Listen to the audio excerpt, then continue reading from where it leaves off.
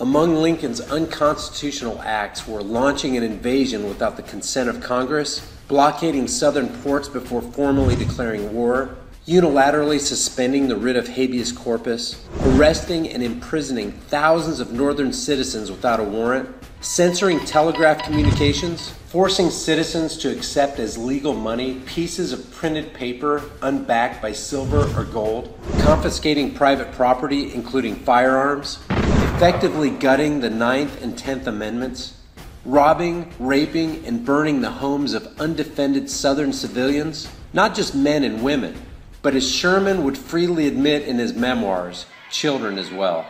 Even worshipful Lincoln biographers and historians called him a dictator.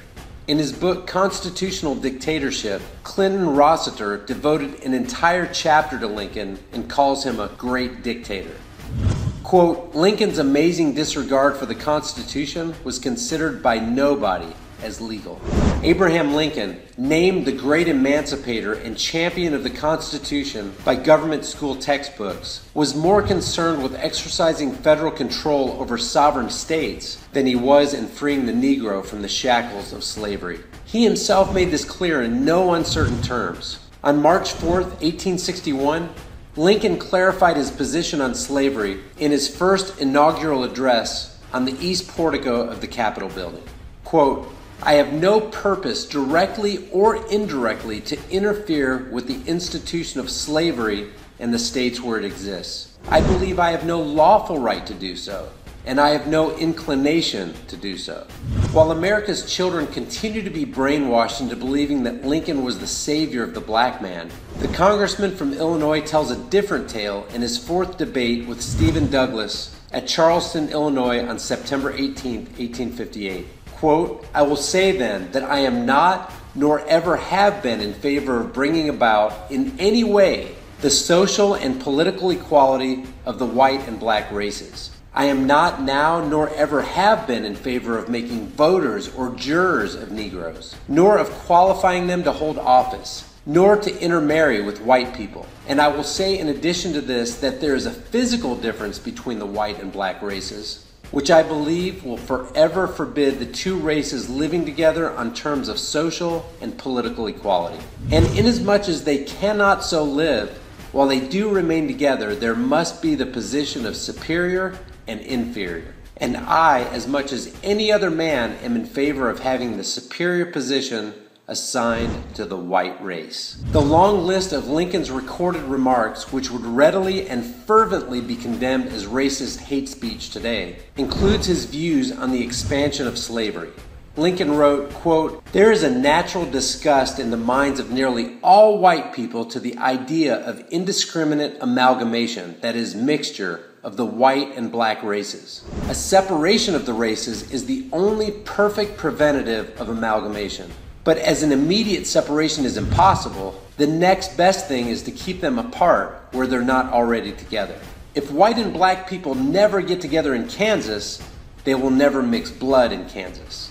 On equality, Lincoln said, quote, I have no purpose to introduce political and social equality between the white and black races. There's physical difference between the two, which, in my opinion, will probably forever forbid their living together upon the footing of perfect equality, and inasmuch as it becomes a necessity that there must be a difference, I, as well as Judge Douglas, am in favor of the race to which I belong having the superior position.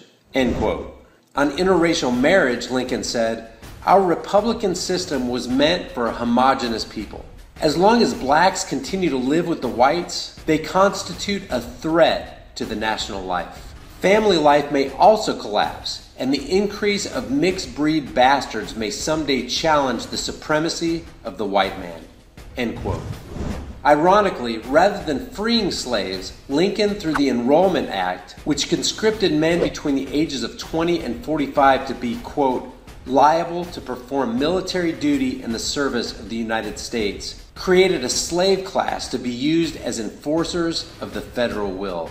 Though many erroneously believe that the Civil War was fought primarily over the issue of slavery, that notion is undermined by the well-publicized letter written to the New York Tribune's editor Horace Greeley on August 22, 1862, during the heart of the actual battle. In it, Lincoln himself reveals his real reason for initiating the conflict when he wrote, quote, "If I could save the Union without freeing any slave, I would do it. And if I could save it by freeing all the slaves, I would do it. And if I could save it by freeing some and leaving others alone, I would also do that. What I do about slavery and the colored race, I do because I believe it helps to save the Union." End quote. His focus was and had always been on saving or strengthening the Union and therefore the power of the federal government, not on extending a hand to lift the black man from the plight of his slavery. In the volume of his writings beginning in his first inaugural address, quote, "Saving the Union is synonymous with his desire to strengthen the grip of the federal government on any and all citizens, any and all territories, any and all states." State secession, as addressed in his speeches, was not only undesirable, it was unacceptable. And if it came to one state's desire to separate from his Union, he would, as seen by his instigation of the War of Northern Aggression, set out to teach them a lesson with the strong arm of federal power. No state, he said, upon its own mere motion can lawfully get out of the Union. Resolves and ordinances to that effect are legally void, end quote. And as if prophesying the events he would provoke just 1 month later by fortifying Fort Sumter, which was situated on the sovereign soil of Confederate-controlled South Carolina, Lincoln declared that, quote, "Acts of violence within any state or states against the authority of the United States are insurrectionary or revolutionary," end quote. He also conveniently mentioned 40 days before the battle at Fort Sumter, quote, "There needs to be no bloodshed or violence, and there shall be none, unless it be forced upon the national authority." In April 1861, after repeated calls by the South Carolina government to evacuate Union troops from the newly seceded region went unheeded, Lincoln took opportunity to knowingly incite the South Carolinian troops to use force upon the national authority by sending supply ships to fortify Union-controlled Fort Sumter in Charleston Harbor. After Confederate troops fired on Fort Sumter, Lincoln, 18 days later, admitted in a letter to Captain G.V. Fox that he expected the retaliation, which he then used as the pretext to garner Northern support and launch a full-scale war against his own countrymen. In a May 1st, 1861 letter to Fox, Lincoln wrote, quote, "You and I both anticipated that the cause of the country would be advanced by making the attempt to provision Fort Sumter, even if it should fail, and it is no small consolation now to feel that our anticipation is justified by the result. That result is what we now know as the Civil War. No one was killed or wounded in the 36-hour battle at Fort Sumter, and the War of Northern Aggression had begun." The Lincoln myth today serves the purpose of the regime, both Democrat and Republican. It serves the purpose of the regime in which power is completely centralized, in which decentralization of power is viewed as suspect. People who promote a centralized authority claim that those who object to it must want to bring slavery back if they favor states having sovereign power. It is Lincoln who inaugurates this version of the United States, a version that is completely at odds with liberty. Those who want to exercise unchecked power over the American public continue to foster these myths. Years before the war, Lincoln sternly threatened, quote, "The Union in any event will not be dissolved. We don't want to dissolve it, and if you attempt it, we won't let you. With the purse and sword, the Army and Navy and Treasury in our hands and at our command, you could not do it," end quote. For Lincoln, contrary to popular history, government was a federal proposition that would be imposed with tyrannical fervor upon those who did not want it. And apparently, it mattered not how many souls had to die to accomplish his objective.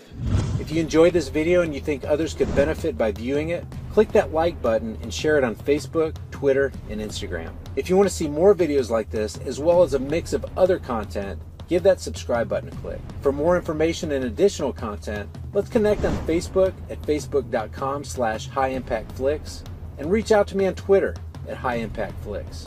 Until next time, remember, it's easier to deceive the masses than to convince them that they've been deceived.